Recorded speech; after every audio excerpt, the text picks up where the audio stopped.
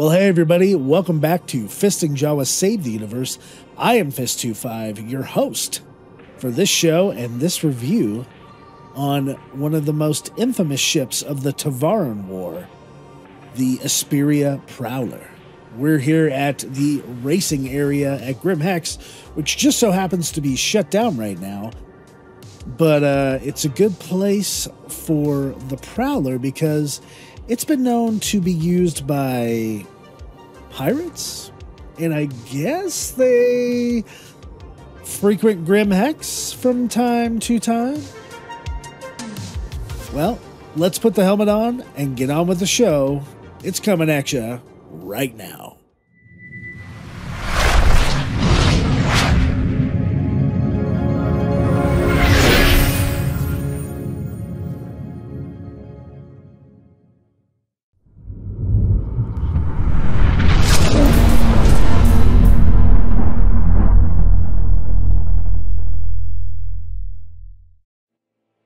It got its reputation as a formidable stealth dropship, going back over 400 years to the First and Second Tavaran Wars. It was designed to sneak up and float about a target using its gravity emitters and drop the Tavaran Special Operations Team out of the air shields, off the side, and then extract them once the mission was complete. It had remarkable success in taking over many Navy installations and struck fear into the heart of any UPE Navy ship. It was truly a bird of prey.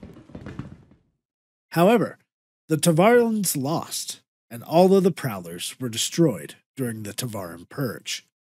Until, in 2941, a group of Pathfinders found an abandoned Tavaran settlement in the Cabal system. The Navy was called in and they found full squadrons of mothballed Prowlers. They brought in Esperia to study the bird-like ships, learning all they could about Tavaran technology.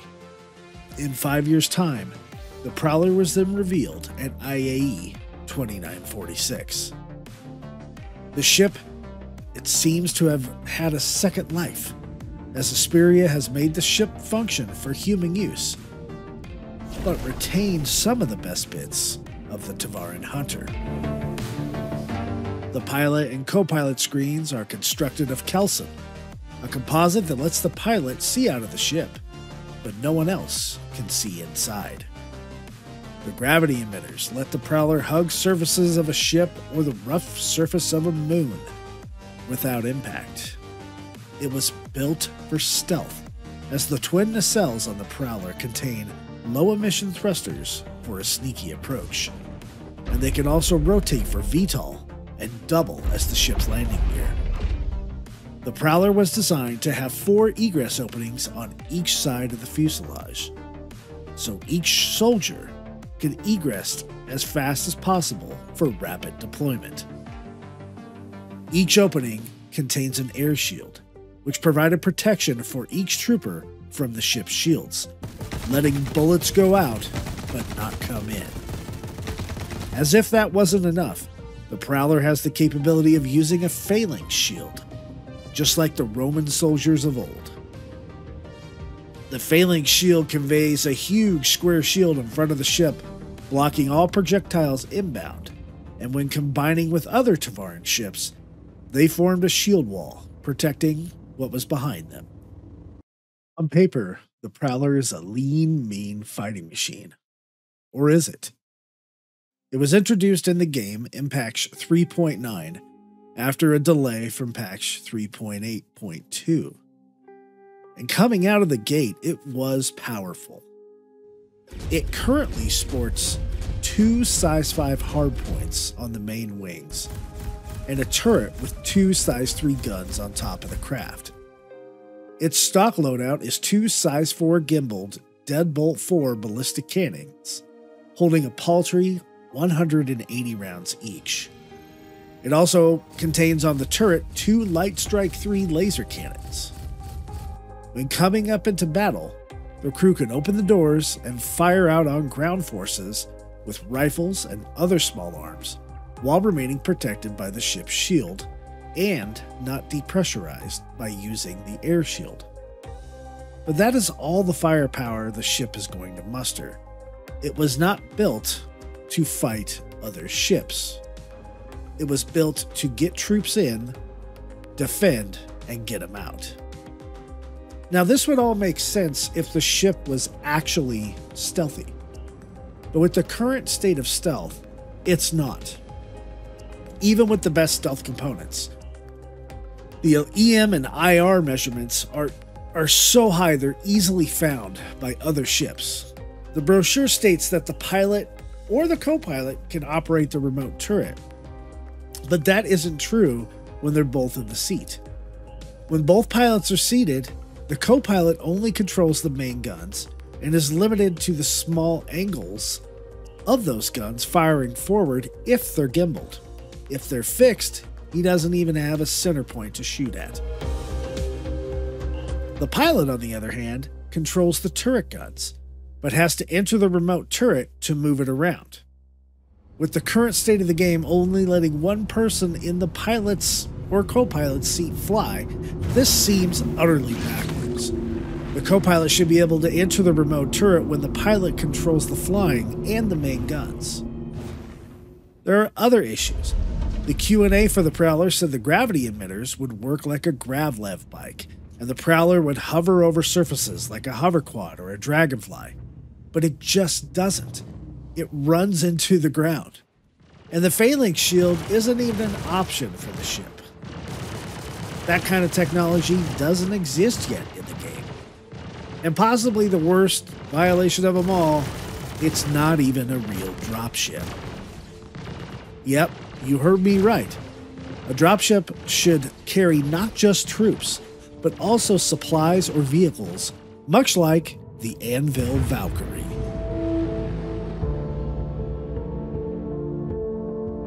This Prowler is an infiltration ship. It carries soldiers into battle, much like its competitors. The first one being the tried and true Aegis Vanguard Hoplite, which emanates an air of professionalism with the heavy armor and good maneuverability of the Vanguard chassis. Its other competitor, the Drake Cutlass Steel, which is known for, well, nothing. Well, I guess it's known for a high price tag. But hey, what can we say? It's Drake. It does, however, fulfill its function as a troop carrier. It can quite easily handle some turret fire from a hardened bunker, land its troops, and then proceed to slaughter all of the occupants inside. Then there's the price. It's quite expensive out of game and real world money. It goes for $440 standalone. That's an enormous price for this ship. It goes for 4.2 million Alpha UEC in-game at Loreville. And that's not too bad. But this is true with all of the alien ships. It's normally called the alien tax. But compared to ships like the Banu Merchantman, which, granted, is still in concept, the Merchantman only runs $160 more at the time of this recording. It's 10 times the size of the Prowler, if not more. It's multi-role, multi-function. It's a better deal. Buying the Prowler with real money, in my opinion, is a bad deal. Well, I think that's enough talk. Let's take a look at the Prowler up close. And then, let's see how she flies. Right. So here it is. The Esperia Prowler. We're out here on the old pads at Grimhex. I think we should take a look around the ship. Well, first things first. You see a lot of dots, a lot of hatches, ramp access, and a ladder. There really is only 2 ways to enter this ship normally. As I mentioned before, there is 8 hatches where they have the air shield, where the crew can extract and egress from the ship. Unlike the Talon, there is actually nothing on the front here. of the ship.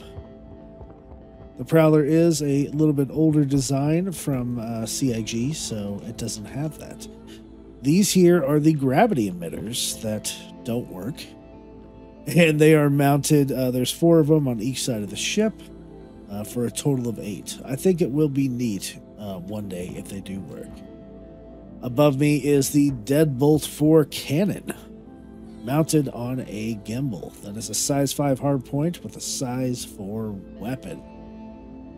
Up in front of us, as you can see, it is the ladder. This is the normal way the pilot and the co-pilot would enter the seat, or enter the ship, and we'll be doing that in just a few seconds. Over here is the 8 different hatches. There's 4 on each side that the crew can egress out of the ship and go do your special operations and things like that.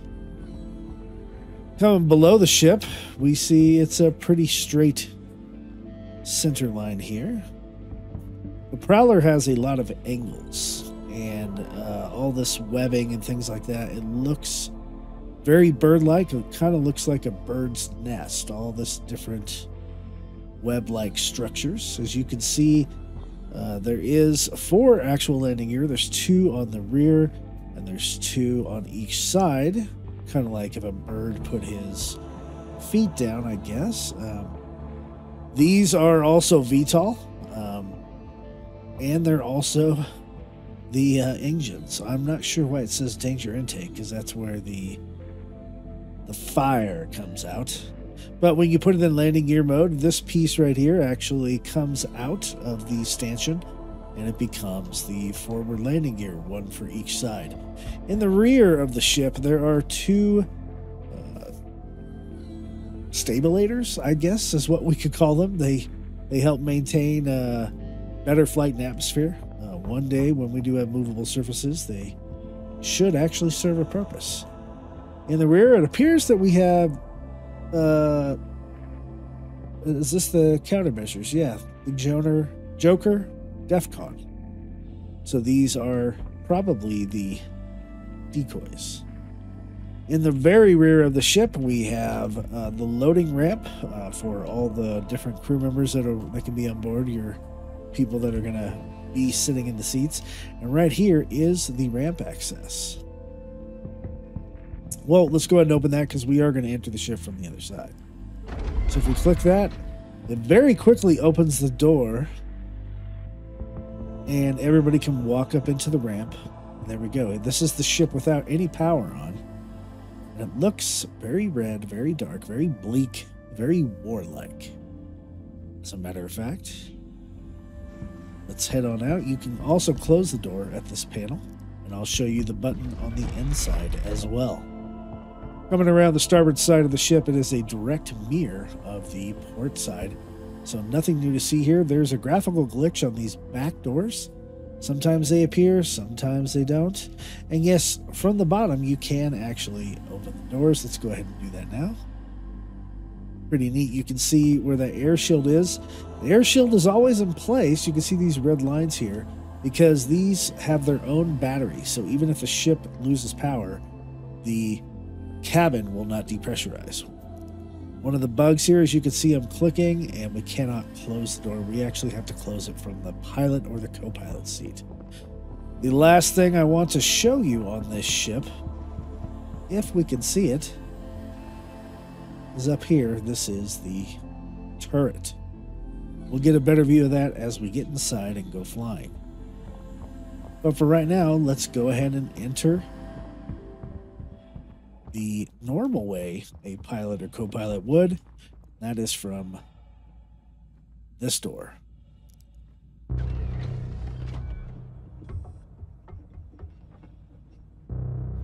there we go. We are in the ship and the door closes on us. Before we hit the co-pilot, and that is a ladder right there, up there is the pilot seat. We will come back here and take a quick tour of the different doors and things like that. See, we can click here. We can open the doors. There actually is an air shield. It's hard to see. It's these red lines. And I'm going to prove it to you because I'm going to take off my helmet. There we go. My helmet's off and I am not suffocating to death in the Prowler. It is actually a working barrier. Now, to open and close the door, this back door, we have to click that button. And then that opens the fast exit ramp out of the back, and the light flashes. We're going to go ahead and close the door. At least that button works. Something works on this ship. If we attempt to close the door this way, it also will not close. So we're going to make our way forward. And as you can see, there's not only drop seats up here, there's 16 drop seats in total. You can actually go into here as well. And the problem with doing this is, if we look up, this crossbar right now in this patch, it doesn't come down. So it does hold you in place, but it looks really, really weird.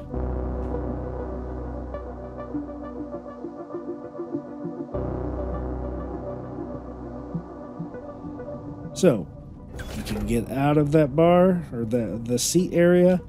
We can keep moving on. This seat down here is the co-pilot seat, which we'll get into in a minute. And notice you can't actually see out of the cockpit right now. Just like the Talon, this has the opaqueness. Let's go up this ladder. We're going to climb up to the top deck of the Esperia Prowler.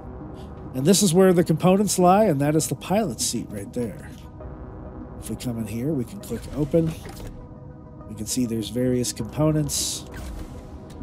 There's doors right here for components, right here for components, and one more right here for components. I think these are the electrical components, and I'm not even sure what that stuff is. So, let's get in the pilot seat.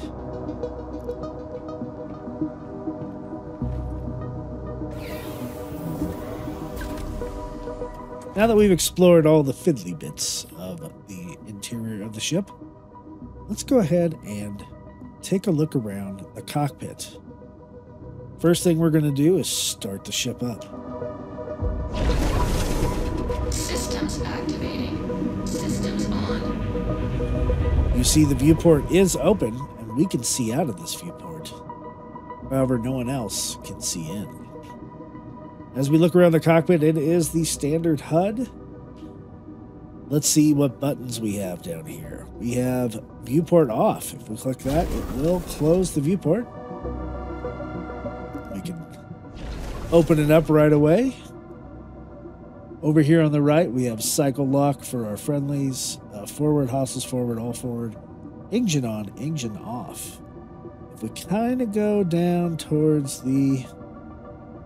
I don't know if there's an actual button for it, but there is a remote turret option. There it is. You kind of come by your knee. We can enter the remote turret. If we click that, as you can see, the pilot can control the remote turret as we're moving it around the ship. Can't fire because we are in an armistice. Moving also around the cockpit, we have the power on and off switch, and then the open and close exterior switch. Let's see if those doors, they actually did close when the ship started. But we'll go ahead and open all the doors and show you what that looks like. So that's with the ladder down. All the other doors open. We will go ahead and close exterior. There we go. The ship is locked up and ready to go. That is all the buttons, everyone. I don't see any type of ejection or anything like that. Now, the pilot can take off in this ship, but so can the co-pilot. So let's go ahead and we will exit this seat.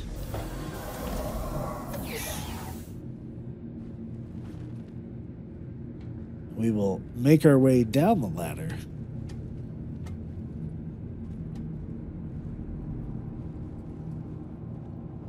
Or back up the ladder. Okay, let's go down the ladder this time. We'll make our way into the co-pilot seat. Now, the pilot and the co-pilot seat are specially enforced. Once they move forward, there is a door behind them that closes. You can't see it from being in the cockpit, but There is a door that closes. It seals off the pilot and the co-pilot from the rest of the ship. Just in case it depressurizes, you'll still be able to fly the ship from the co-pilot seat. Notice let's turn everything on. Notice we have the same buttons as we did in the pilot seat. We have the viewport buttons. We have power on and off, open and close exterior, and enter the remote turret. The caveat is, and it's a little weird, is that if there is a pilot and a co-pilot, the pilot controls the remote turret as a normal gun. The co-pilot down here controls the main two guns on the wings. So if you have a gimbal, which you can actually move around and move the guns around, that helps you out. If you have a fixed gun, you're firing dead center. It's kind of backwards to me. I would actually like the co-pilot to fire the remote turret and be able to enter the remote turret and let the pilot fly, and then they could fire the main guns. It would give the ship a little bit more versatility, because if there's a pilot and a co-pilot in the vehicle, only the pilot can fly. The co-pilot can't fly because that technology is not in the game yet. So it's just a little strange, I guess. Notice our Deadbolt 4 ballistic guns over here are only at 180 rounds, and our Light Strike 3s are at 67. Those are laser cannons. Those do recharge over time. We'll go ahead and max out our weapons, and our Light Strike 3s go up to 81. So we will center them back out. So, without further ado, I think we should take off on this ship, get it flying. Let's do that now. All right, let's take her up and see what it looks like. Notice the two wings are kind of folded up. When we lift up, there's a little bit of flex and they will even out. So that was definitely pretty cool. We'll go ahead and bring in the landing gear. And the wings fold up by themselves. We can hit K and go into VTOL mode. So the ship does actually have that type of mode, even though the gravity emitters do not work.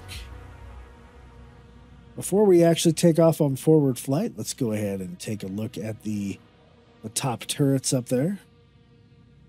Well, the top turret, not more than one, but this top turret. There you go. There's the two Light Strike 3 cannons. I mean, at least it's some extra firepower, right? And we'll bring the VTOL up. We'll head forward.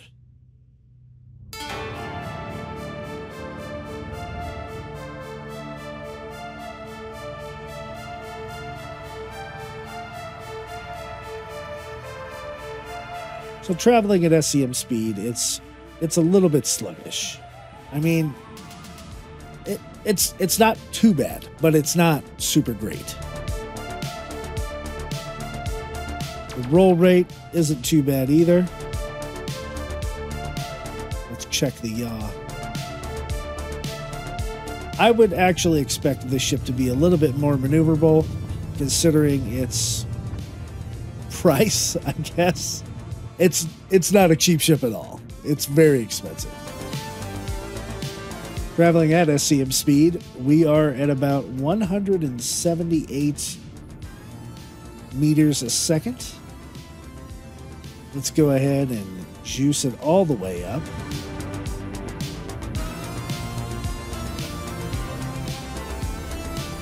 Those are the engines. There's some afterburner.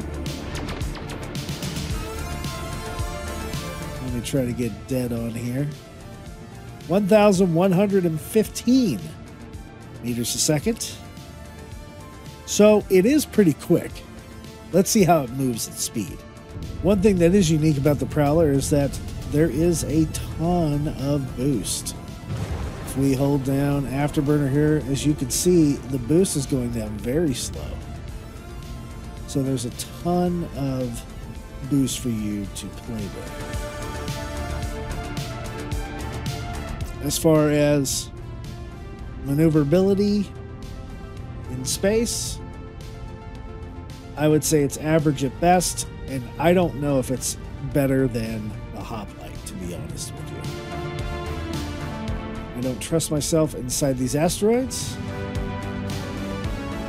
so I'm going to get out of here.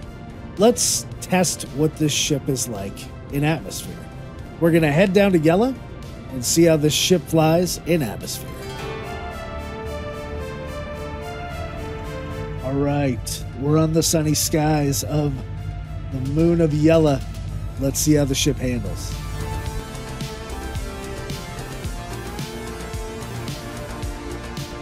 Right away, I can tell you at SCM speed, it is much more maneuverable. As it should be, but it's still pretty slow. Although, if you consider 176 slow for a dropship, then I don't know. I'm not a professional dropship pilot, but it doesn't seem as exciting as a fighter, of course.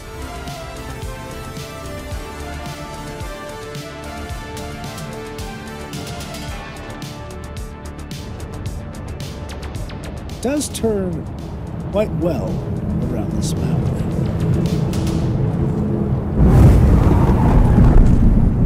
Not bad movement rates in atmosphere. Now let's speed up.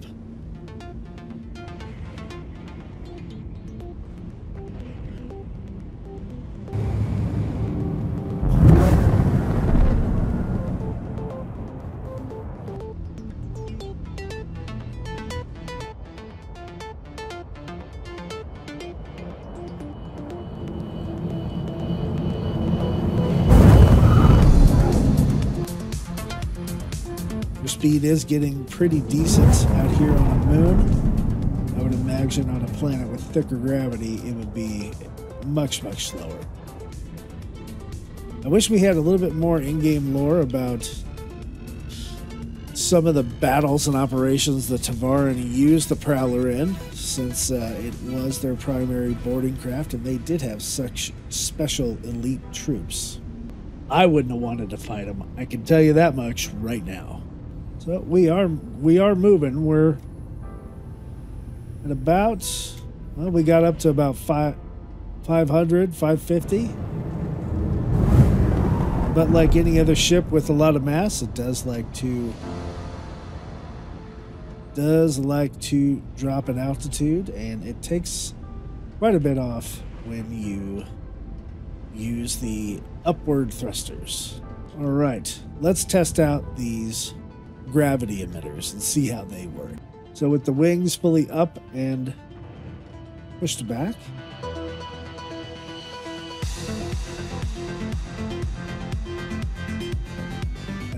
yeah, we're just hitting the ground now. I don't necessarily see us. Yep, hitting the ground. Let's change the VTOL to on. This gives us much more control here on the ground because we're moving the thrusters. But we're still just hitting the ground. I mean, you're going to have to be a good low flyer if you want to fly low in the Esperia Prowler. All right, so that is the Prowler on land and in atmosphere and space.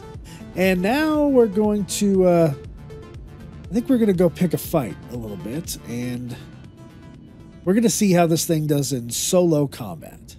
All right, folks. We're about 19 kilometers from our target. We're going to at least try to throw on our stealth mode, which you go to heat. Notice at the top here, our heat is at 12.4. Our EM's at 26,000. So we will apparently lose that menu. We'll go back to heat. Our heat is at, let's see, up here it says the IR is 12,465. We click it, it does go down a little bit. Let's see if that helps. The Prowler doesn't have any missiles at all. So you do have to rely on guns. So it's kind of weird that it's a stealth ship without any missiles for infiltration at all. Okay, there's our target. This is an atmospheric mission. So I am not going to turn gimbals on because the deadbolts are not gimbaled. Actually, they are. Everything is gimbaled stock, so we can turn gimbals on. The Prowler does have size 2 Tavaring shields, which I believe are called Soldraths. They're supposed to be better against ballistics, but we'll see. Headed towards our target. Looks like there's actually two targets out there. The first one's an M50. Great. Love M50s. What could go wrong?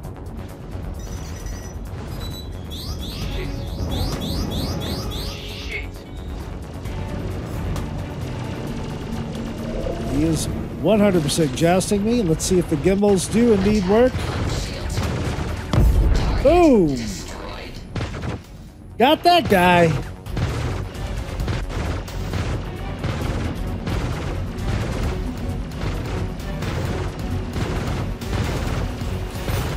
The other target, of course, is an Aegis Eclipse with infinite ballistic ammo. Let's see how well the Prowler works on this guy. He doesn't seem to be too happy. Boom! That's a big boom.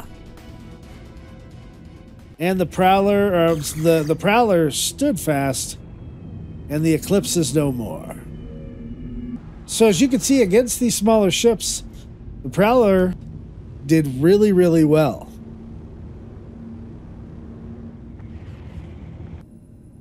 Now let's see how the Prowler handles a bounty in space. All right, we're coming up on our target now. Into an asteroid field, into a ship that doesn't handle all that great. When the Prowler first came out, it handled much better, and then it was subsequently nerfed.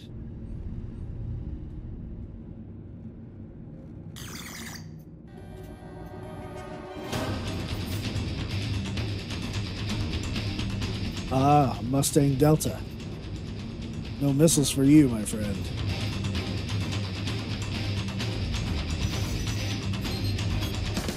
Of course, your friend has missiles, though.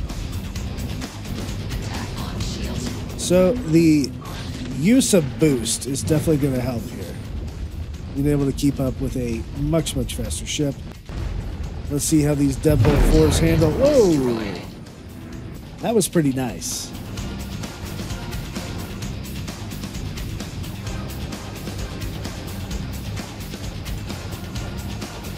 Let's see how it does with gimbals.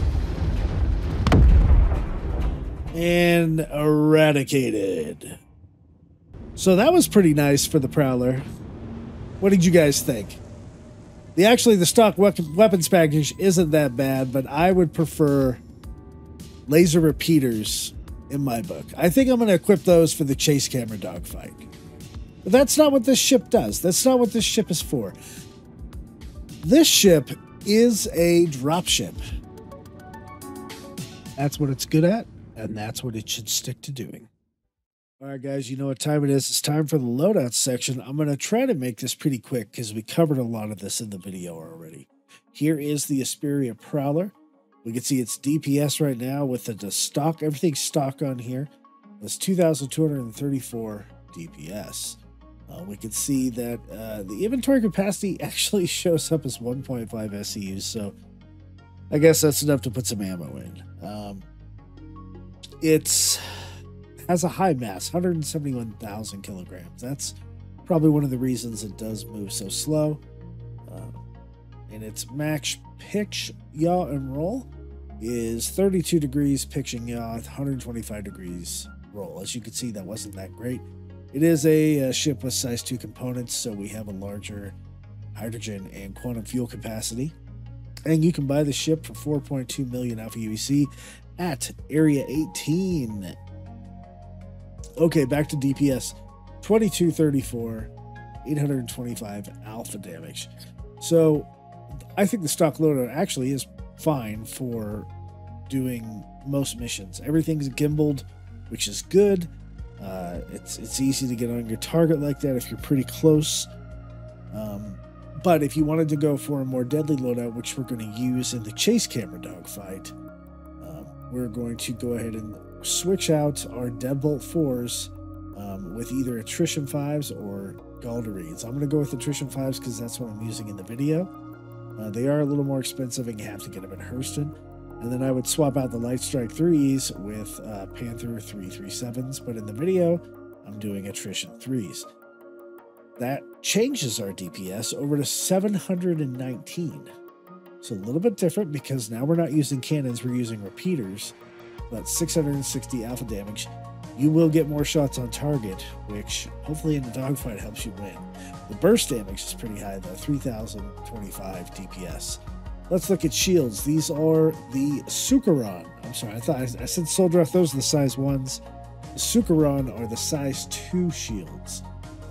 The Tavaring shields, we don't have the phalanx option, but we do have shields that are very, very good against ballistic weapons and things like that. So I really like the Sukaron. Sometimes I borrow them off of these ships and I put them on other ships to give them better ballistic resistance, I guess is the word.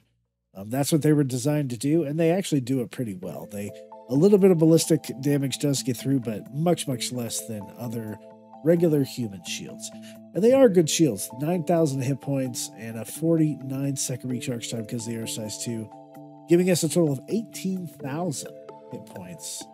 And that's nothing to shake a stick at. So, what else? Let's go look at the other things I changed. I did change the power plant because this ship is not stealthy, guys. It's not stealthy yet. Maybe one day it will be. But right now, they can see you from over 10k out. It's not stealthy.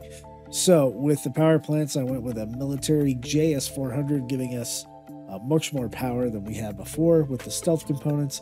I didn't touch the coolers because coolers don't matter in 317.1. And plus, we got a ton of cooling over there anyway.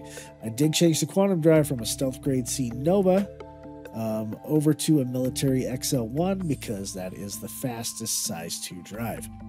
And there you go. That is the loadout section of the Prowler. Let's add our items to the cart. Let's check out how much it's going to cost to upgrade this. We're looking at 254,000 alpha UEC. I'm going to empty the cart here.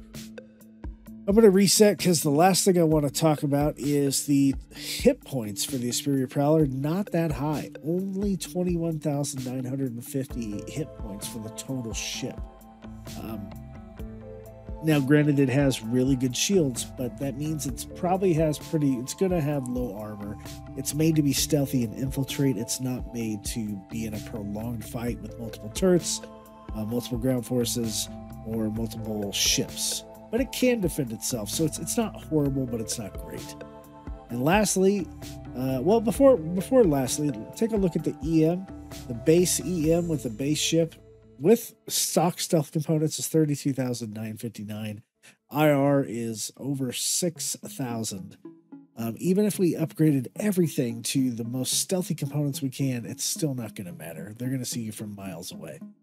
Lastly, let's talk about paints. There are 4 different paints for the Esperia Prowler. The first one being the brand new in 317.1, the Harmony livery, which is meant to showcase humanity's peaceful relationship with the aliens. It's kind of a semi-pearlescent blue main coat marked with organic reflective red to suggest the coming together of disparate species and cultures. It came out with Alien Week. 2952. The next paint job is the Ocellus livery. The Ocellus livery replicates the look of the Prowler during the Second Tavaran War. It is a pretty neat livery. It kind of has this bold red fuselage meant to draw attention and trick aggressors into shooting at the most heavily armored part of the ship, which is fuselage and it's not the wings. Thirdly, the Polar Camo livery. This is pretty standard.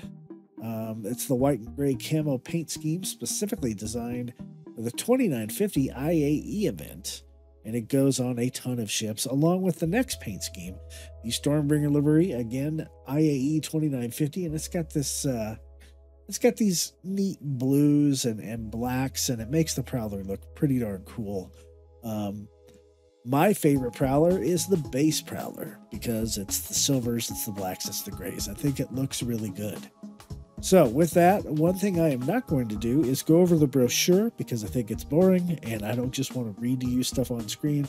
There's nothing that you haven't seen on there, but if you do want to see the brochure for the Prowler, please head on over to the RSI website, go to the Plug Store, check out the Prowler page, and you can look at the brochure there. It has some pretty decent lore that we covered already in the video, and there is no ship commercial for this. So without further ado, we're going to head into the chase camera dogfight with myself and JawaSparky and maybe somebody else in the ship. I don't know. We've already seen the dropship stuff. We've seen the solo dogfights. We've played around. Let's get on to that. And here we go. Right, here we go. Jawa took a mission from Crusader Security to help secure the asteroid belt around Jawa. He ended up running into 2 pilots. I mean, pirates.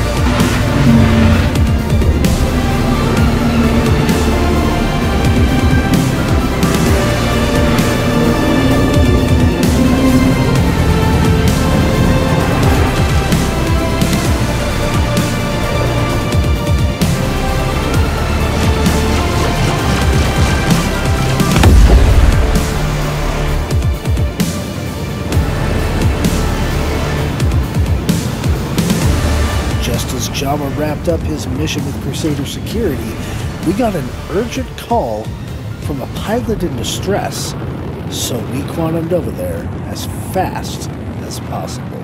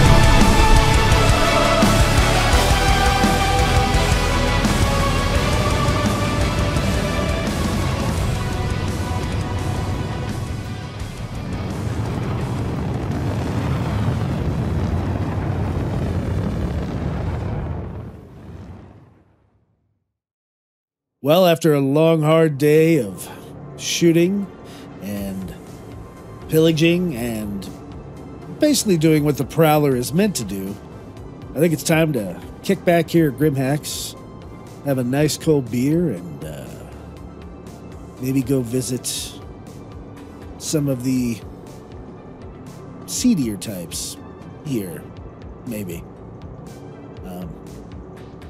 What did you think of the Esperia Prowler? Oh, what am I doing? I can't drink beer with my helmet on. Hold on. Ah, there we go. Much better.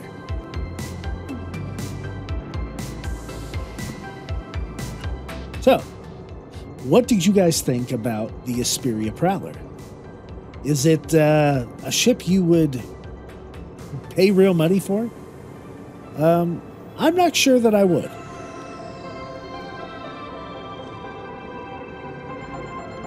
It definitely seems like a ship that could be fun to use with a group. I don't know if it's any better than the Hoplite.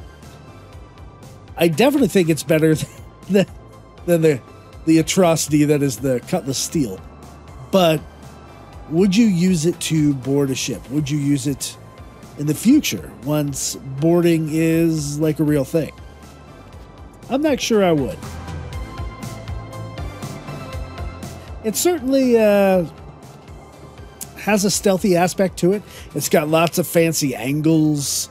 It's got a place for 2 pilots. It can hold a lot of troops. It's got the fancy shields that you can open up and shoot out of. It's got the Gravlev thing where it hugs the terrain.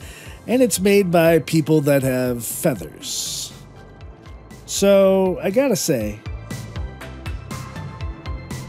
this beer tastes horrible. But what else do you expect at Grimhacks? Anyway, I want to know your thoughts on the Prowler, what you think of it, and how did you like the video? How do you like the newer format? Is it better? Is it worse? Does it still go on too long? Let me know what you think in the comments down below, and hopefully I won't be drinking beer when I reply. Don't forget to like and subscribe to the video if we have earned it. And we do have a Patreon, YouTube channel member, and Twitch subscribers. If you want to support the channel, you get some special gifts. Well, not gifts. You get special privileges in our Discord, early access to videos, and other perks. And you can even be in some of the videos or help us out with filming or whatever you want to do. Jawa and I appreciate everything you guys do. I can't say enough good things about the community here at the Sons of Valhalla Discord. And with that, I think it's time to call it a night. I got a couple more beers to drink. Remember, if the fist don't get you, the lightning bolt will. Good night, Stan.